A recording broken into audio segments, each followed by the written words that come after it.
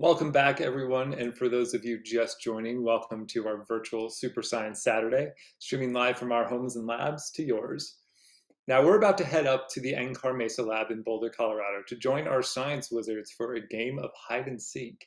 Now, as the game is going on, if you have any questions, definitely submit them to us in one of two ways, either Slido, which I'll pop the link in the chat right now, or straight in the Zoom Q&A, and we'll answer them once the game wraps up. And with that, let's check in with Jared, Janine, and Zeus about this game of hide and science. So hi, everyone. As has been talked about already today, the Mesa Lab is unfortunately still closed to the public, which is why we're still doing this virtually. But between the Mesa Lab being closed to the public and most NCAR staff still working from home these days, the Mesa Lab's actually a pretty great place to play hide and seek. So a few days ago, we all got together to play this game, and we had tons of fun, and hope you enjoy watching the video of us playing hide and seek in the Mesa Lab. It's gonna be...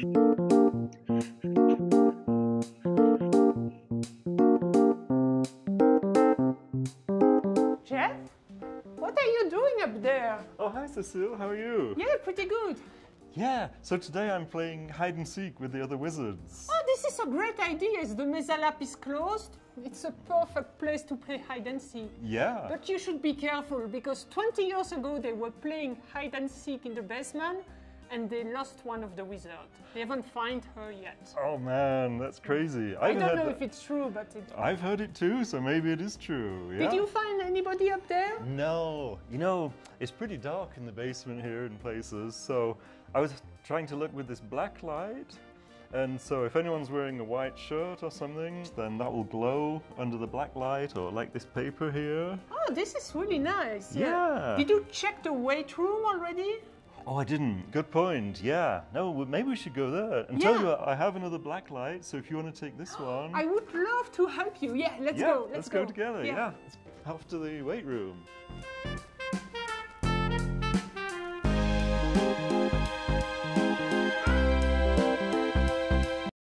The weight room is here. Oh, good. Yeah. And that's not getting much use while the building's closed, so it's going to be a great hiding spot. Yes. Then how does a black light work? Yeah, so certain chemicals absorb light and they give it out again. And in fact, some laundry detergents have phosphorus in them, and that makes clothes kind of glow bright in sunlight. We call that phosphorescence because it comes from phosphor originally. Yeah, but it's true. Look at my socks. Oh wow, yeah, Isn't that's it amazing? cool. Yeah. That's working really well. Hopefully you can find some. Yes, let's keep looking. Maybe they have white socks. Hey, I found one. Aha! You got me! Who is it? Oh, let me turn the light on. Yes, I am Zeus. You wizards are amazing. How did you find me? This is because of the black light. Oh. Is there something in my hair? There must be some dye in your hair that phosphoresces. Oh. How's about that? Well, look at this. And your teeth too. Yes. Well, congratulations.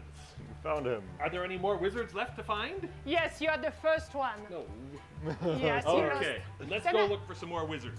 I think I will look in the basement, and why don't you go upstairs? Yeah, we'll go up to the crate. That'd be a good place to hide. Good idea. Yep.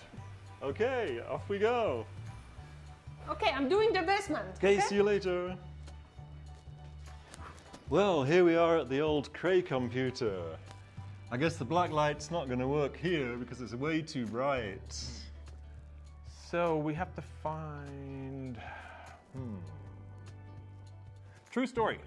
Back in 1989, I took a tour of Cray Research in Chippewa Falls, Wisconsin. Whoa.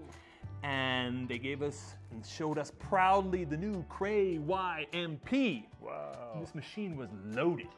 It had 256 megabytes of main memory. Wow, 256. Imagine what you could do with that.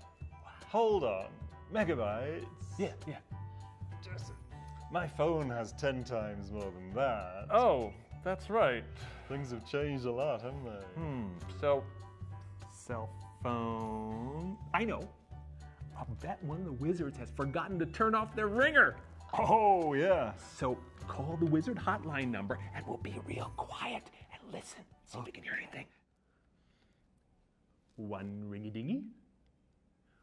2 ringy-dingy. Ah! NCAR Wizards, how can we help? You got me. With technology. Great. Well, I'm going to go off down these hallways and keep looking for people. All You guys right. want to team up and try and find someone else? Yeah. Sounds good. Have fun. You know, that cell phone ringer trick works only once. Yeah. So, you got any ideas? I have this carbon dioxide analyzer. Let me show it to you. Oh, Here, you hold the computer. okay. We built this to bike up and down the Mesa Lab hill, but we've now converted it to be a backpack version. So, And so it's going to suck in air if you turn on the pump on the back there. right. Yep, and then the carbon dioxide concentration is going to read out right there. And because people breathe out carbon dioxide, I think we might be able to sniff out a wizard. Oh, cool. Which way do you think we should go? Let's head toward the auditorium. All right, follow me. We got him now. 450 parts per million. 460. Let's check in here. Okay. 650, 780, 1,000 ppm. I think we've got one. Aha! A wizard. Oh man! Come on out. I thought this was a great hiding spot in there. What were you doing in there? Well, I wasn't sure how long I was going to be in there hiding, so I brought in these Snow Crispy treats that Chef Nancy made for us, but he found me too quickly, so I didn't get to have one. I'm going to go look by the lightning exhibit and see what I can find. Good Other idea. wizards. See you later, Zeus. Well, unfortunately, you were breathing in there. Next time, you have to remember to hold your breath. Okay, guess I gotta practice that for next time. So, there are some more wizards that we need to find, and they're probably just as hungry as I am. And you know, these Snow Crispy treats are a great way to lure out a wizard. Ah, yes. So, I think we should go upstairs and see if we can find any up there. All right, let's do it. Oh, hey, here's the library, Britt. That might be a great place for a wizard to hide. What do you think? Oh, great idea. I'm just going to read this thing about carbon dioxide first. Come on, Britt. We have wizards to find. Oh, Come on. all right. No, Britt, this really is a great place to hide, and I can't believe what they've done with this library since I was last here. Yeah, there's all kinds of wizardly things. So here. cool. I bet there's somebody hiding around here somewhere. We need to find the perfect spot for this. I think there's a good spot right over here. Cool. I'll bet you there's a wizard somewhere around. So we've got to find good hiding spots, but not too far away. So, hey, Britt, how about you go over here, and I'm going to hide right in here so I can keep an eye on the Snow Crispy treats.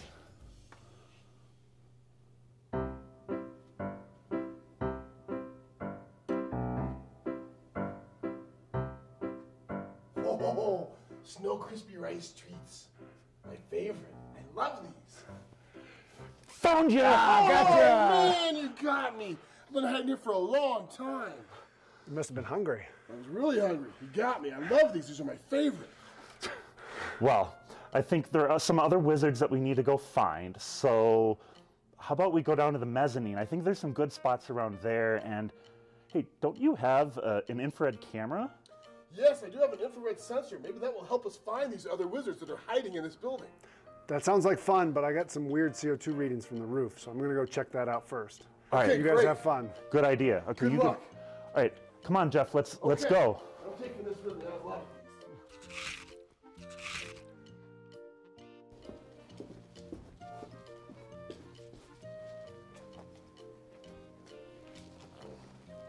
Those other wizards are right. These Rice Krispie treats are such good brain food. You know, this really is a great place for a wizard to hide. So I'm pretty sure we'll find someone here. Yeah, hey, I've got this IR camera, and it's infrared, and with it we can see heat signatures. We might be able to track down the other wizards using this infrared camera. That's such a cool way. Let's see if it Let's works. see what we can find. Wait, look. I see footsteps. They're going to the main seminar room. I bet you the wizard is curious what it looks like now that it's being renovated. Let's go find out. Right. Wow, it sure is dark in here. Do you hear music? Is your camera showing anything, Jeff? Whoa, look at that. I'm picking up a heat signature right in the middle of the main seminar room.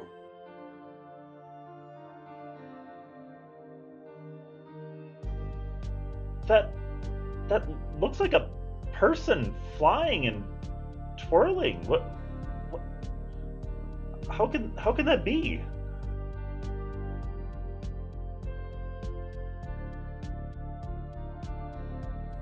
Yeah, she's so much warmer than the rest of the environment that the infrared camera is picking up her heat signature incredibly well.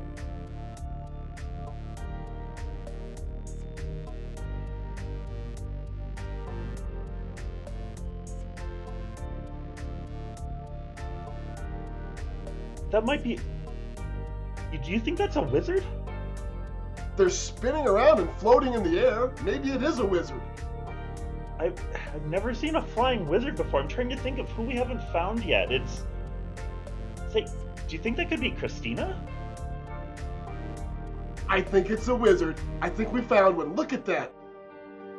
Oh, definitely. Ha, Christina, we found you. Hey, Christina. Come on down, Christina. We've got you. Man, Christina, what you did in there was so cool. Thank you. Amazing.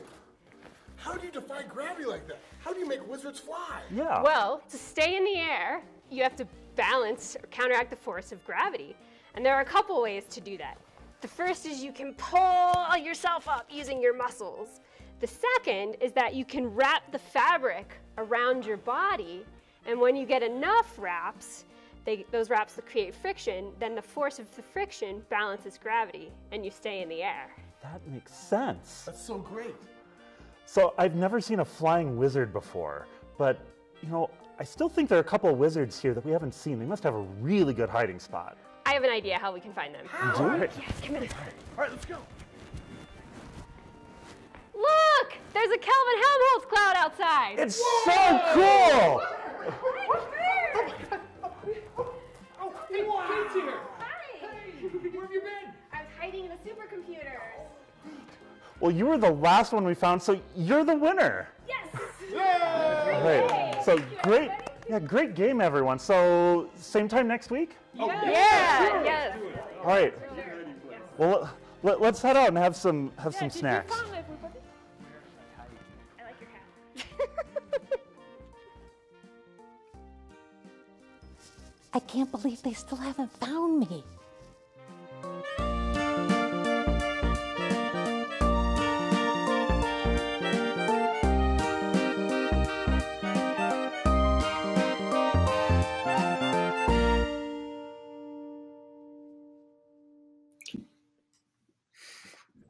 Well, that was awesome.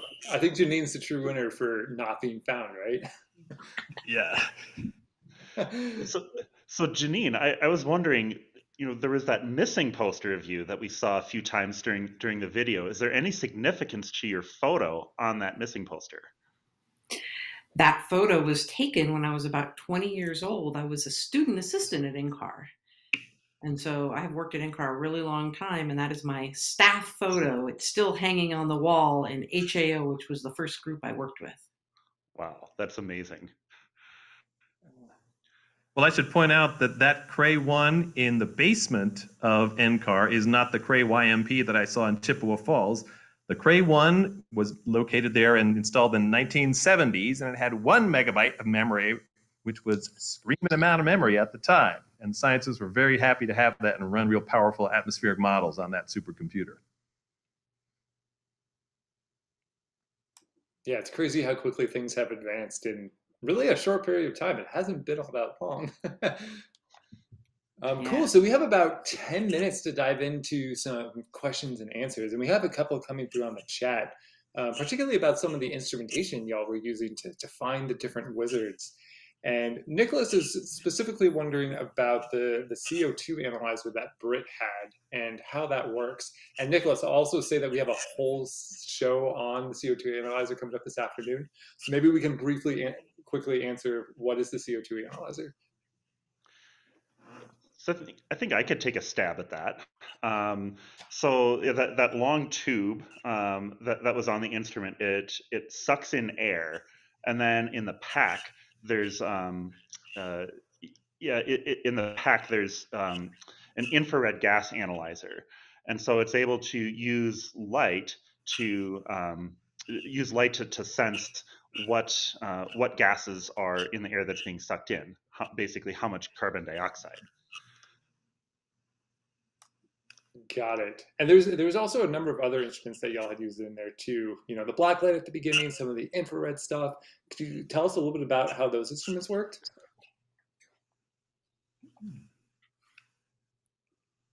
Does anybody want to go first? The black light makes things phosphoresce, so that's things that are white. And like my teeth were really bright, my hair just a little bit. So things that have, like Jeff said, the phosphor in them to make them white, the bleach things, those are the things that you're going to light up. And the infrared is measuring heat. So heat emits light, I'll call it, a wave, but it's not something our eyes can pick up, but the infrared sensor can pick it up. So we're emitting that all the time, but you can see it when you look at it with an infrared sensor. And the CO2 sensor that Britt had on his back, we make bigger ones and more streamlined ones. We put them on the wings of airplanes and fly around and measure not just carbon dioxide, but all complicated chemicals like formaldehyde, monoterpenes, and all sorts of things that use carbon compounds.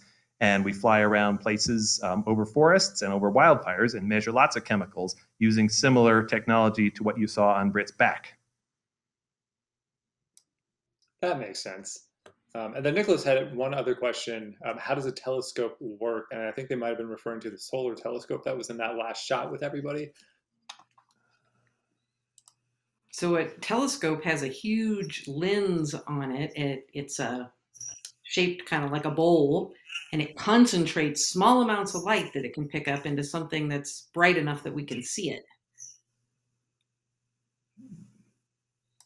Ah, that does make sense. Cool. And speaking of that room at the end, you called all the scientists with a Kelvin-Helmholtz cloud. Can you tell us, what is a Kelvin-Helmholtz cloud? So I can take that. So a Kelvin-Helmholtz cloud, if you look at it, it's a kind of a long, thin cloud, but then it looks like it has a bunch of waves, kind of like ocean waves on it. And that's because like if you go to the ocean and you see the surf coming in, the waves coming into the shore, that is also what's called a Kelvin-Helmholtz instability. And explaining what exactly that instability is takes a lot of math and physics, but basically you have different densities of air or water in the case of if you see it in the ocean, basically causing these wave breaking events. And so it's really neat to see them up in the sky. We see them fairly frequently here in Colorado. Not super common, but if you keep your eye out and you see a cloud that looks like it has these breaking waves like you'd see on the surf, that's a Kelvin-Helmholtz cloud. And they are really cool. So it's no wonder it drew everyone out at the end. Yeah, and as you watch them, you can see the waves move and break over each other if you watch them up in the sky. So Jared, in the ocean, we see waves near the shore where it's more shallow. Are we seeing them here on the Front Range because of the mountains making the atmosphere kind of more shallow because the mountains are tall? Well, I think there are definitely layers of air, of more dense or less dense air. So I think that is part of it. But I actually have seen Kelvin-Helmholtz clouds before, actually in the middle of North Dakota, of all places, when we were driving back to visit family in Minnesota. I was really surprised to see them there because there isn't a whole lot of complex terrain in the middle of North Dakota. So they happen in more places than just here. And you were late to arrive for the family reunion because it was so exciting. I definitely pulled over the car and took pictures even though it was about 10 degrees outside. So even we really do get excited about Kelvin-Helmholtz clouds. That's totally fair. And in the chat, Violet has a great point about how a telescope is kind of like a spoon when you look into it, and it looks super magnified when you're staring in there. So that's a great comment, Violet. So as we wait for some other questions to maybe come in from the audience, it seemed like there was a lot of rooms and spaces in the Mesa Lab. So just how big is the Mesa Lab and what kind of stuff goes on up there? That's a good question. I couldn't tell you how many square feet. I know there are lots of towers and hallways and definitely tons of different spaces. Labs, usually in the basement. And I certainly have gotten lost up here before. especially in the basements. The basements are they can be a bit maze-like. So an interesting thing I heard was the architect, I.M. Pei, thought that scientists liked to work in kind of maze-like places, and he did that on purpose. So we have him to blame for it. Yes. I had not heard that before. He camped up on the mesa before the towers and anything else was built just to get a feel for the place and kind of wanted something that would fit in. So sort of the reddish rock that you see on the outside of the Mesa Lab is supposed to look at the Flatirons and the other rocks on the side of Green Mountain and Bear Mountain. So it's supposed to fit in the mesa as a sort of a natural thing, even though, of course, this is a building where we do scientific research.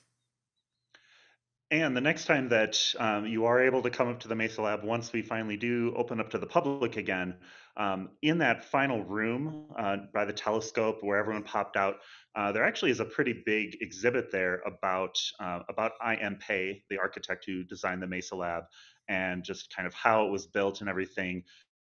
So encourage you, next time you are able to come up here, definitely take some time and take a look at that too. We have a cloud bowl and a tornado and dropsons and a lot of other things that are really neat to see. So hopefully that'll happen soon. Yeah, fingers crossed.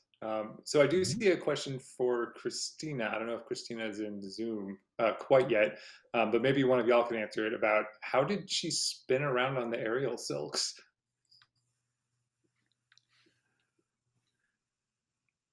I believe she's going to type in an answer in the chat to be able to answer that, because I mean we were just amazed watching her. We don't really know how she did that. It's beyond our wizardly abilities.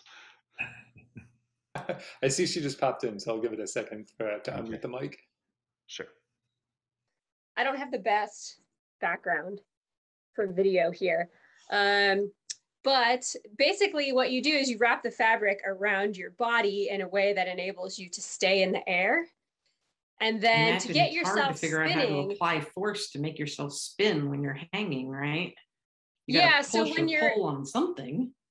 When you're spinning, you generally grab the tail that's hanging below you and you rotate your arm and you spin in the opposite direction that you're rotating your arm. So that's how you get a spin point. That's pretty cool. I'm definitely not that coordinated, so I'm very impressed.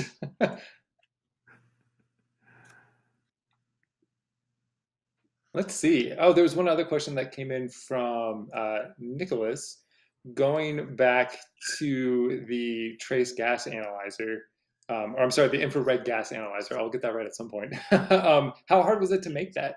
And maybe since that was Britt's machine, how hard in general maybe is it to create some of these instruments that we use? So the instruments I've been involved with have whole teams associated with them and can take years to develop. We have at NCAR a machine shop that can, make little parts for us out of metal. They have all kinds of 3D printing, all the stuff we need to do that. And we have people who are engineers who make the designs. They write the designs for how to do this stuff. We analyze it. We have project managers. We have software engineers like me who have to then write code to analyze that data and make the plot that you were seeing on the computer when they found Jared. So yeah, it's a whole team, and it can be a multi-year process to come up with a new scientific instrument. And then when you're really happy with the machine, you have to put it in a rack and have a little tube which goes outside the airplane to a little tube that collects the air and brings it back out inside and measures things, all this happening at 25,000 feet. So also there are some inexpensive scientific instruments out there. However, they tend to be less accurate.